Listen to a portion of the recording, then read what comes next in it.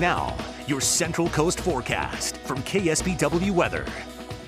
Good evening. We'll start by taking a look from the Santa Cruz Beach Boardwalk, and looks absolutely beautiful out there right now. No clouds in the sky. Certainly had those warmer temperatures today.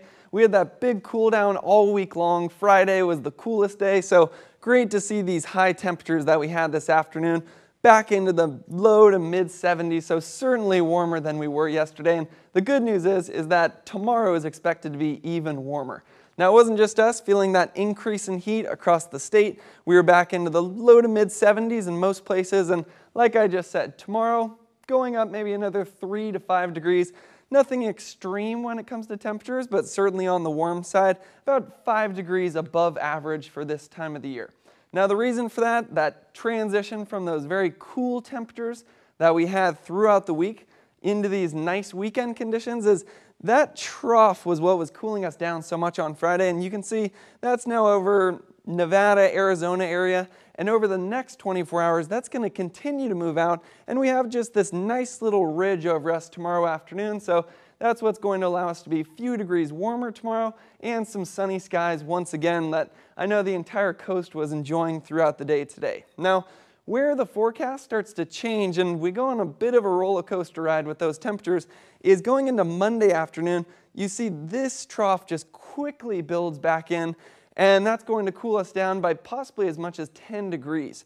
Now, what I think is the bigger part of the story there, though, is if you look at these lines right here, the closer those lines are together, the faster your winds are going to be, and that's about as close as we've seen them in months now, and that's why on Monday, unfortunately, it's expected to be one of the biggest wind events that we have seen throughout this season. So if we look at Sunday, not pretty normal winds going on there. It's early Monday morning off the coast, that red color there, that's where you're up to 30 to 40 mile per hour winds, and then you start to see those winds pick up in Northern California as well.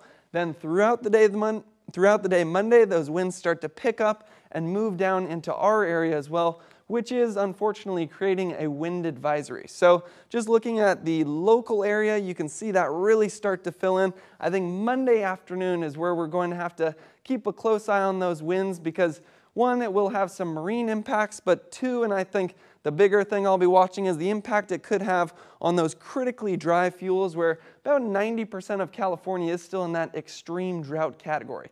So that's what we're going to be watching moving forward, that wind advisory from 5 a.m. Monday to about 5 p.m. Tuesday, and we'll certainly have to keep an eye on that. But overall, looking at our forecast for tomorrow, don't worry about that wind event yet. Just enjoy the nice sunshine and warm temperatures that we will be having. Should be another beautiful day. Just looking at the forecast highs in the Santa Cruz Mountains, you can see mid-70s, Santa Cruz back into the 70s as well. Like I said, most of these places transitioning to some sunshine in the afternoon.